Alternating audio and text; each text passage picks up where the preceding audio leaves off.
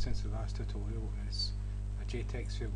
Now that's another component, and what it does, it displays one line of text, or it takes one line of text from the user. Normally you have a label in front of it so that the user knows what this text field is for. And so I've added that to it, and I've took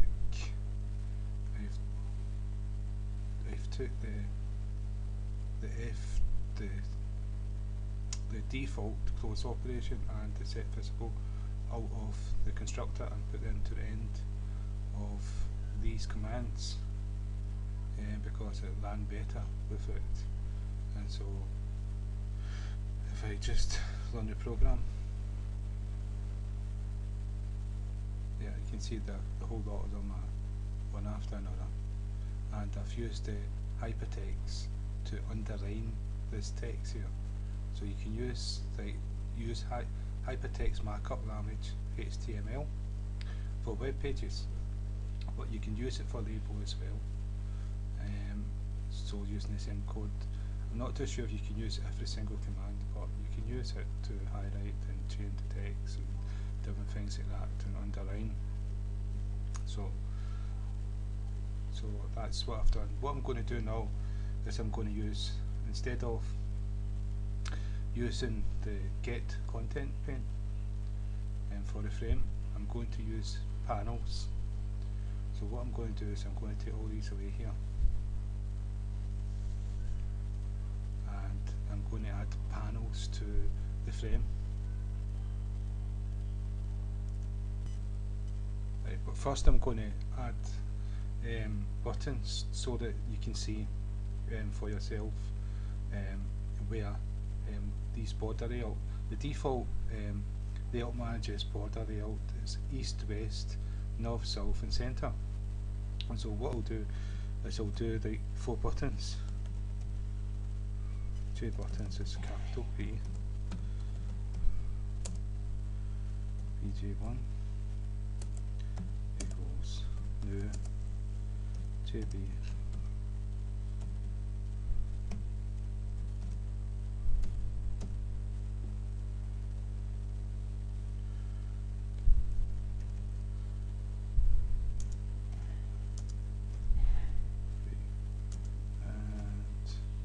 So what you've got is east, west, north and south and centre, so there's 5 of them. And so we're going to have 5 buttons. 2, 3,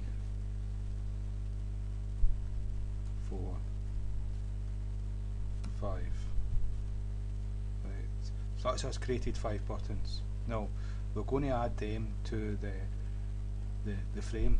Before we start using panels, I want you to see the border layout, because we won't see it's a panel, but we'll change its layout so we can actually use it.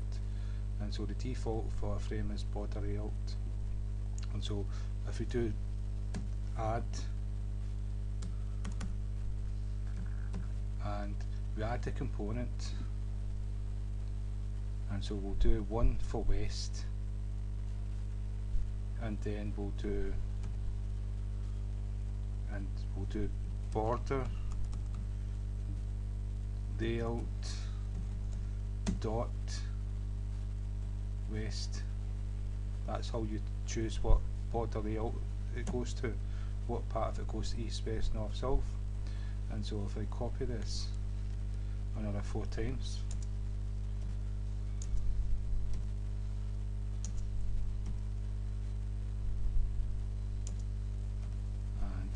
so this one will be east,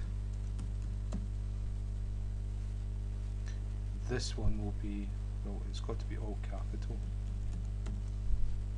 this one will be north,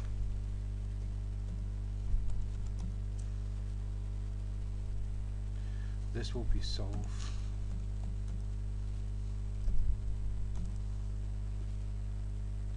and this one will be centre. And I'm not too sure how the centre is spelled. I think it's that way. No, it's not that way. Yes, it is that way. Okay, because you can spell it with the R-E at the end instead of E-R. So but that's the way to spell it. So that's us assigned each one of these buttons, and I've got to do that number 2, number 3, number 4 and number 5. So in here we'll put center, in here we'll put solve, in here we'll put north, in here we'll put it's east, and the first one is west. So if we save and run the program,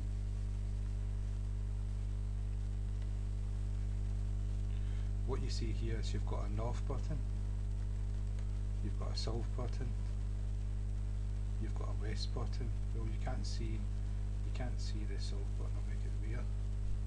South button, north button, west button, and east button, and center button. So that's the default layout manager. So what we can do is we can put a panel in here, which will be a container. We can put a panel in here, which will be a container, and we can put a panel in here, which will be a container, and a panel on each one of these. And we change the layouts to each one of these to be different. And so this north one, if we put more stuff in it, will become bigger. And if we don't use the center one, the east one would move over here, and the west one would move over here. It would take up that space. So, and if there was no solve, they would take up the solve space. And so it manages this itself. At least I think that's the way we're going to prove it. We're going to look to see if that's what happens. It could be that that doesn't, I'm not too sure. But center is the default for putting things into the frame. It's because the border layout is the default, is the center one. And so what we do now is we're going to create J panels.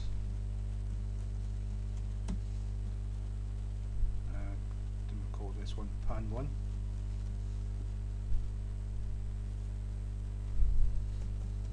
We don't need to give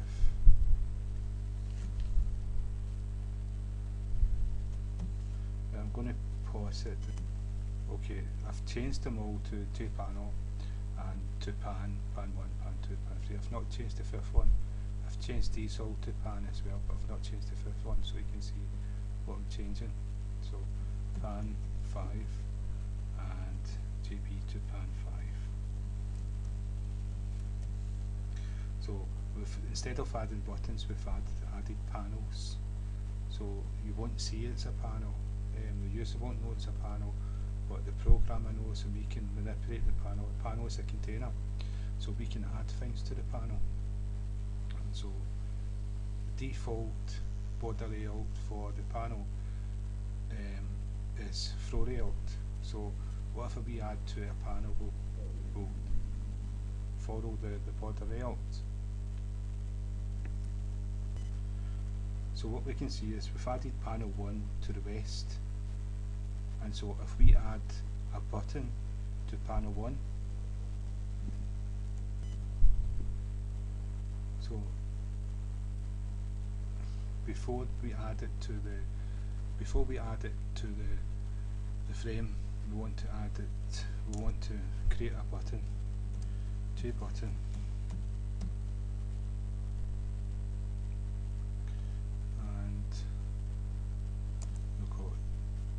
JB equals new J button.